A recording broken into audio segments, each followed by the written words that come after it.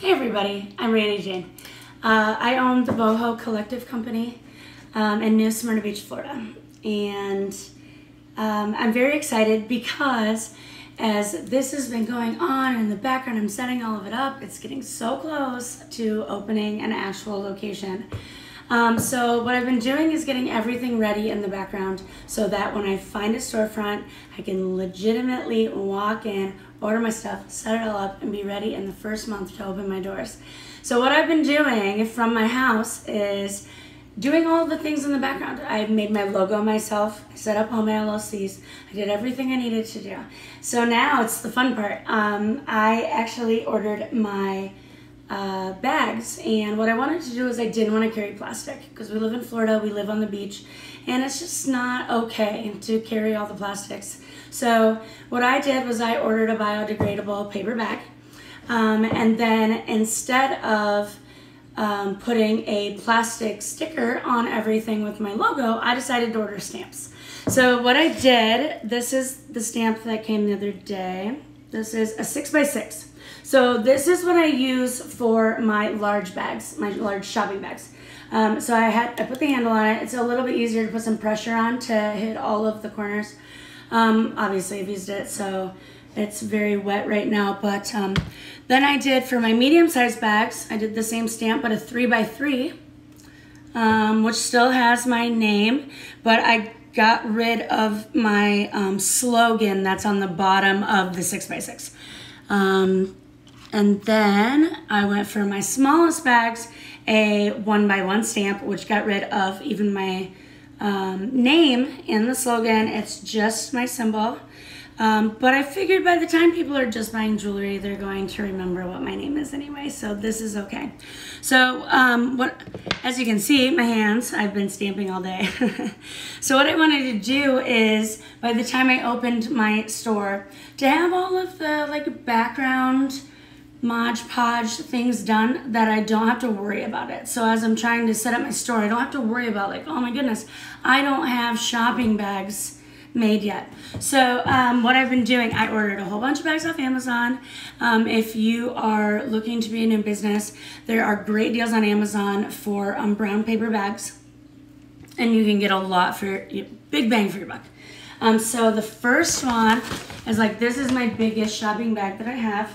And you can see I put my 6x6 stamp on there.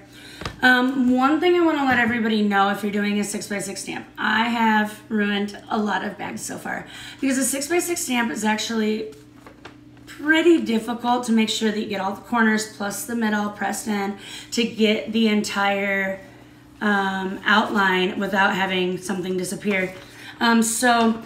A trick I want to share with you that I finally realized after messing up several bags was what I did is took just a baking sheet, because the problem is these bags, these handles are kind of glued into the bag. So when you put the stamp on there, plus the seam where it folds, it doesn't want to make the right impression because of all the indents. So what I realized, kind of late, is if I take that baking sheet and put it inside the bag like this, it makes this a very hard flat surface, even though there's this crease. I mean, you'll still have some problems, so you'll want to go underneath this. But, you take it, you press it in underneath where the handles are. And then what I realized I have to do is I have to hold in the center on the handle and then pound all four corners once, just to make sure center's held down, it's getting its ink, and then all four corners are getting a pound to make sure that it does. Now, I'm telling you, this has been a process. I have messed up so many, but it is what it is. That's that. So this is my second size for, let's say someone just buys a few shirts or something like that. But the 6x6 stamp was too big with how far the handles go down. By the time I put a 6x6 here, it went way far down and it just wasn't centered correctly. So that's when I went to my 3x3, which is the exact same thing minus my slogan, but still has my name on it. But also with that, in order to, sometimes these bags are bent a little bit when they come in the mail. What I did was I just took this box, same thing, put it inside, and then it gave it a nice flat surface to be able to push a stamp on super hard and hit all 4 corners plus the center, and then it made it work. So that's my trick. The next size bag, this is for, oh, hey, you're not picking up my face. Hey, oh, follow me, follow me. This is my next size. This is for smaller items, like let's say a book maybe, or crystals or something like that. And then hey buddy. And then my last bag is gonna be the small one, which I used my 1x1 stamp, which doesn't have a logo or a slogan, but it does have my picture. So that one goes on the very small one. And so if I'm selling just jewelry or something like that, it's gonna go in the smaller bag. As I have been working with these stamps and everything else, I have had many mess ups, and you will too. So obviously by the look of my hands, you can see this, but I'll show you. So as I was first trying these out, especially with the big stamp, this was my first one. Used way too much ink. That's ridiculous. There's no way, even if it was a little bit messed up, I'd be like, well, I'm still gonna put clothes in it, and you know, but so don't put, oh, it's falling my face. Don't put too much ink on your stamp pad right away, because it'll turn out like this, and then you can't use it. And then, my next thing that I thought I was gonna try to do, where is it? Oh no. Oh, anyways, I thought I was gonna be super cute and be like, all right, in the corner of the bags, I'm gonna stamp a hole punch, the shape of a heart, like a thank you, you know, being super cute. Until I got it home and realized when I stamped it, it's an upside down heart, and there is no way to spin this around. So I tried all different things. I tried down at the bottom of the bag, which that's pretty fun, until you open the bag.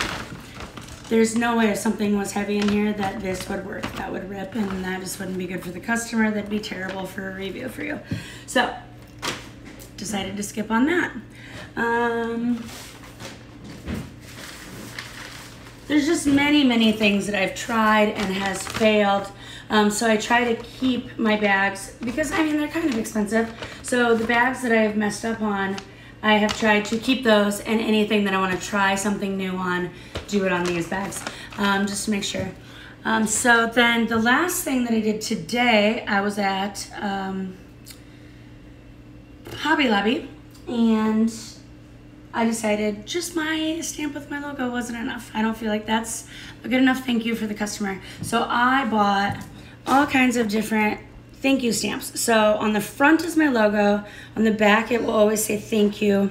I bought different hearts to put stamps around that. A mandala, an XOXO, because it's kind of my signature. To put on the bottom of the bag, which nobody will probably even notice, but just in case they do, it's gonna say be kind. And then have the little like arrow. So, I mean, you can do all kinds of things with these bags. You know, like here's the back of one of them. See, this be kind is on the bottom, so they'll probably never even notice it until they take their stuff out of their bag and then fold it up, and then, you know, there's just a little love message. So like this one says thank you, the XOXO and hearts. I did them all different, you know, always says thank you, but like the mandala on the bottom and 2 hearts. And then this one, you know, says XOXO, thank you, arrow. So I try to just change it up so they're not always exactly the same. One, because I feel like it's fun for me to be creative. And 2, I feel like you put in that little bit of extra effort and it really does show to your customer. So anyways, that's what I've been working on today. I don't know if this is gonna follow me. If you can see these, I have all of these bags still that I need to stamp, but it's okay because it's fun. And I'm excited for the day that I get to open and get to give these bags out to everybody that I work so hard on. If anybody has any questions or anything, you can look us up on Instagram. It's gonna be under Boho Collective Co. NSB. And we'll also have a YouTube channel that this stuff is going to be posted on. It's not posted yet, but it will eventually be something that's out there, along with Facebook.